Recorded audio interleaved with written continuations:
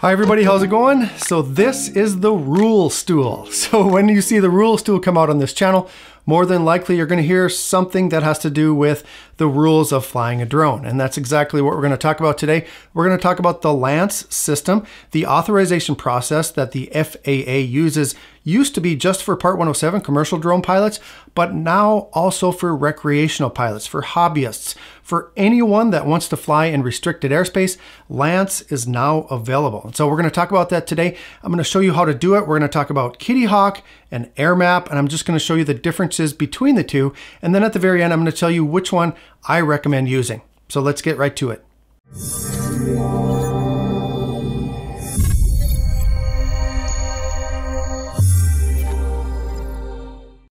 The rule stool. It's got a nice ring, doesn't it?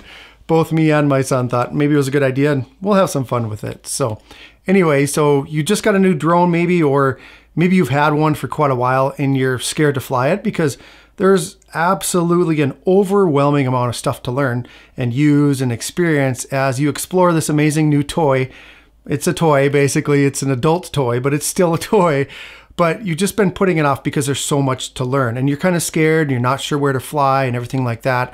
Well, first of all, this channel is for you. You are in the right place because 51 Drones is dedicated to those of you who are just getting started in this hobby. I do tutorials and reviews and comparisons. That's what you're going to find on this channel. But one of the most valuable resources that you're going to find here is all of the information that you need when it comes to the rules of flying a drone in the United States, at least. Once in a while, I check out what's going on in other countries as well. But for the most part, I just talk about the rules in the United States because right now we're going through a lot of transitions and there's a lot of uncertainty out there, a lot of ambiguity. That's a hard word to say, ambiguity, but there's a lot of uncertainty out there. So I want to try to inform as many of you as possible. And it is one of the most confusing things about owning a drone because you're not sure if you can fly here or you're not sure you can fly there or whatever. Now, the thing is, you just can't fly wherever you feel like it. There are limits, just like you can't drive a car on the sidewalk or you actually can't use a catapult in Aspen, Colorado. You can own a catapult, but you better not be using it or you're going to get a big fine. And yes, that's an actual rule on the books in Aspen, Colorado. Now, before, it was difficult for the average person to understand where those places were that they could fly. For Part 107 certified pilots, it's always been easier to know where you can fly because they've had access to the LAANC system and they know how to read a sectional chart. Well, you should know how to read a sectional chart if you have a Part 107. Well, now this instant flight authorization system is available to everyone. You can get instant authorization to fly in certain airspace at certain altitudes today as a hobbyist drone pilot. Now, right now, there are two leaders when it comes to service providers for communicating your desire to fly to the FAA. They are AirMap and Kittyhawk.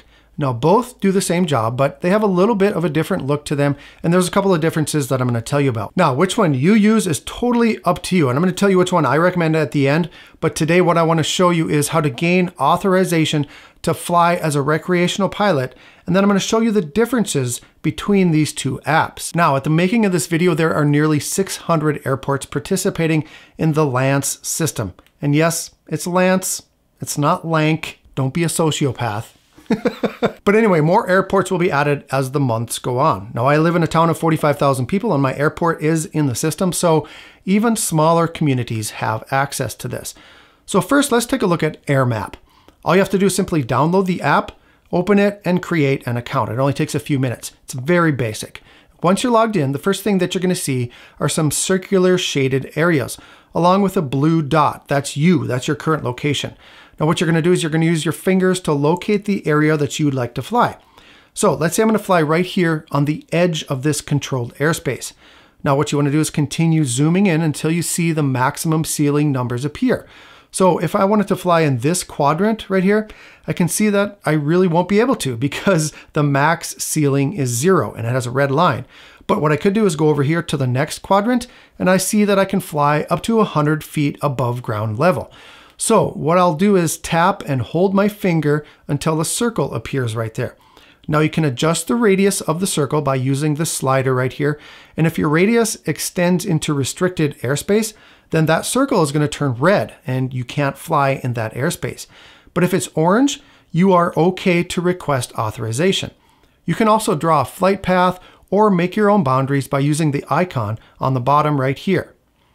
You can adjust the area by dragging the black or white dots. Now keep in mind, if your plan overlaps into a lower zone, you will only be able to request the lowest altitude. Once you have a flight plan, at the very bottom where it asks, what is your mission, you would choose FAA Recreational Flyers 44809. Then at the top, click on Next. Now this is where you're going to enter as much information as you can about your planned flight. When you want to fly, how long you're going to be airborne, the maximum altitude you will go to, your name and the name of your drone if you have one.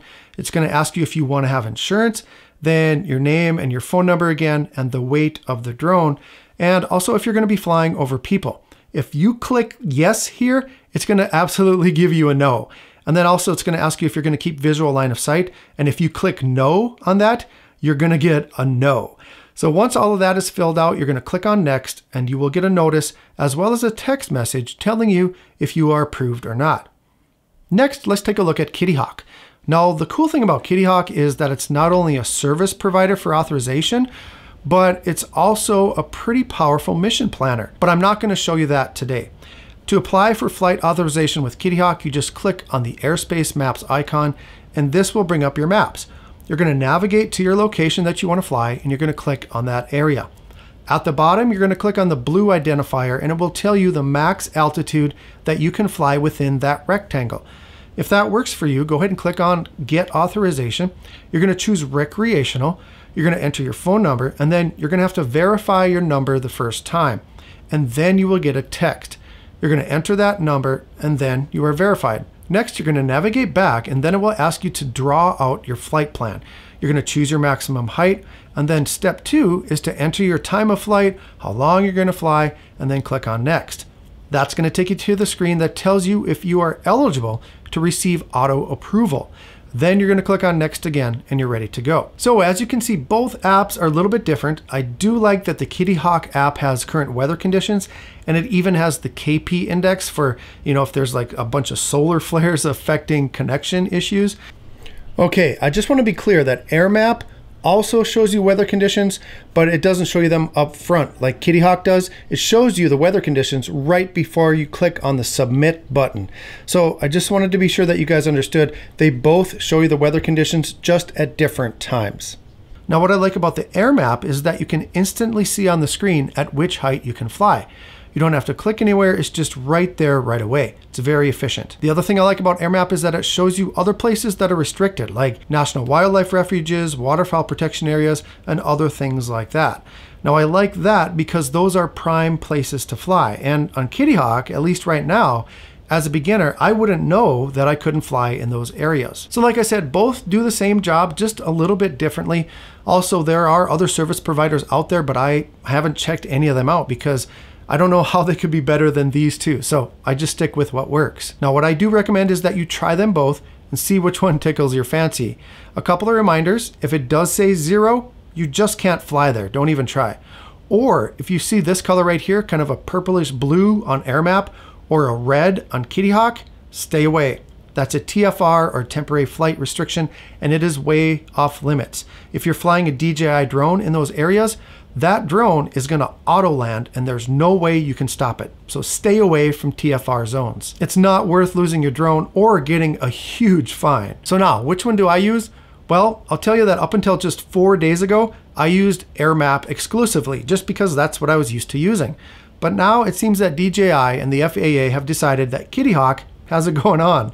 So you know that Before You Fly app that pretty much no one used because it really sucked? Well, Kittyhawk took the reins and they redesigned the entire app, and it's actually good now. So if you've avoided it for a while because it was terrible, check it out again because it's much improved. It's amazing what can be done when you take government away and let the private sector run things. So congratulations, Kittyhawk, I commend you. You're kicking butt and moving this industry forward. So we are finally seeing some progress in the recreational sector. I'm happy to see that the airspace is opening up. Yes, you have to jump through some hoops before you fly in restricted airspace now, but at least we can finally fly in those areas. If you have any questions about authorization or anything related to drones, especially as a beginner, just go ahead and ask me in the comments. I do my very best to answer as many respectful questions as I can. Hit that like button on the way out if I gave you any information of value today. Go ahead and subscribe for more content like this. Have a wonderful day, and as always, fly safe and fly smart.